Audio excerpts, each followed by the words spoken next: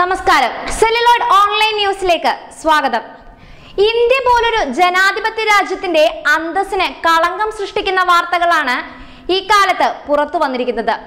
2019 ലോക്സഭാ തിരഞ്ഞെടുപ്പിന്റെ കേരളഘട്ടം പൂർത്തിയായെങ്കിലും അതേ ചൊല്ലിയുള്ള തർക്കങ്ങൾക്കും പ്രശ്നങ്ങൾക്കും വിരാമമില്ല. കള്ളവോട്ടുകൾ വ്യാപകമായ തോതിൽ നടന്നുവെന്ന കോൺഗ്രസിന്റെ ആരോപണത്തിൽ കുടുങ്ങിയിരിക്കുകയാണ് CPM പാർട്ടി. മുഖം നഷ്ടമായ പാർട്ടിയുടെ മറ്റൊരു മുഖം കോൺഗ്രസ് പുറത്തുവിട്ട ദൃശ്യങ്ങളിൽ വ്യക്തമായി തന്നെ നമുക്ക് കാണാം. തിരഞ്ഞെടുപ്പ് കഴിഞ്ഞ മാത്രയിൽ കേരളത്തിൽ വ്യാപകമായ കള്ളവോട്ട് നടന്നിരുന്നുവെന്ന് കോൺഗ്രസിന്റെ ഉന്നത വൃത്തങ്ങൾ അഭിപ്രായപ്പെട്ടിരുന്നു. അതിനെ ഊട്ടി ഉറപ്പിക്കും വിധം ശക്തമായിരുന്നു ദൃശ്യങ്ങൾ. ജനപ്രതിനിധികളും മുൻ പഞ്ചായത്ത് അംഗങ്ങളും വ്യാപാരി വ്യവസായികളിലും ഇതിൽ ഉൾപ്പെട്ടിരിക്കുന്നുവെന്ന് കോൺഗ്രസ് വൃത്തങ്ങൾ പറയുന്നു. എരമം കുറ്റൂർ പഞ്ചായത്തിലെയും ചെറുതാഴം പഞ്ചായത്തിലെയും ദൃശ്യങ്ങളാണ് ആദ്യം പുറത്തു വന്നിരുന്നത്. CPM പഞ്ചായത്ത് അംഗം സുമയ്യ TP, ചെറുതാഴം പഞ്ചായത്ത് അംഗം സലീന, പത്മിനി, കൃഷ്ണൻ എന്നിവർ കള്ളവോട്ട് ചെയ്തതായി പറയുന്ന വീഡിയോ ആയിരുന്നു അത്. കൂടാതെ പിലാത്തറ ബൂത്തിലും മറ്റു പലയിടങ്ങളിലും വ്യാപകമായ തോതിൽ കള്ളവോട്ട് നടന്നതായി അതത് സ്ഥലങ്ങളിലെ UDF ബൂത്ത് ഏജന്റുമാർ പറഞ്ഞിരുന്നു. എന്നാൽ അവർ ചെയ്തത് ഓപ്പൺ വോട്ടാണെന്നും പറഞ്ഞ് പല പാർട്ടി നേതാക്കളും മുന്നോട്ട് വന്നെങ്കിലും അവരുടെ വാദങ്ങളെയെല്ലാം തള്ളുന്ന രീതിയിൽ ശക്തമായ തെളിവുകളായിരുന്നു UDF പ്രവർത്തകർ നിരത്തിയിരുന്നത്. കള്ളവോട്ടിന്റെ പിന്നാമ്പുറ കാഴ്ചകൾ ഒന്നിനു പുറകെ ഒന്നായി ചുരുളഴിയുമ്പോൾ ഇപ്പോൾ പുറത്തു വന്നിരിക്കുന്നത് മുഖ്യമന്ത്രിയുടെ മണ്ഡലമായ ധർമ്മടത്തെയും കണ്ണൂർ തളിപ്പറമ്പിലെയും ദൃശ്യങ്ങളാണ്.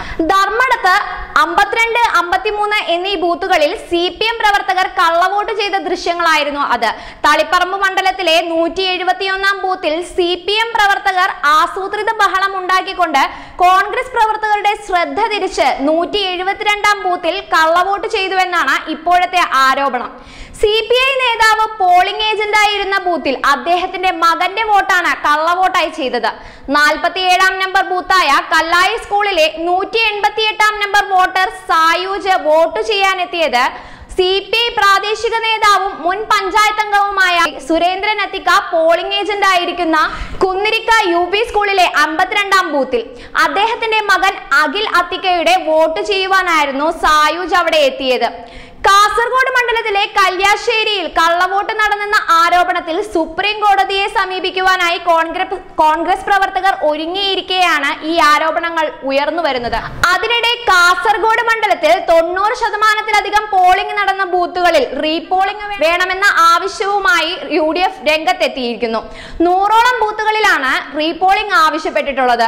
റീപോളിംഗ് നടക്കുന്ന ബൂത്തുകളിൽ കേന്ദ്രസേനയെ വിന്യസിക്കണമെന്നും പോളിംഗ് ഉദ്യോഗസ്ഥരായി കേന്ദ്ര സർക്കാർ ജീവനക്കാരെ നിയമിക്കണമെന്നുമാണ് UDF ആവശ്യപ്പെടുന്നത്. ഇവർ ജില്ലാ കളക്ടറെ ഇതിനായി സമീപിക്കുന്നതായാണ് റിപ്പോർട്ട്. കൂടുതൽ വാർത്തകൾക്കായി ഞങ്ങളുടെ ഈ ചാനൽ സബ്സ്ക്രൈബ് ചെയ്യുക, ബെൽ ഐക്കൺ അമർത്തുക. Celluloid online news.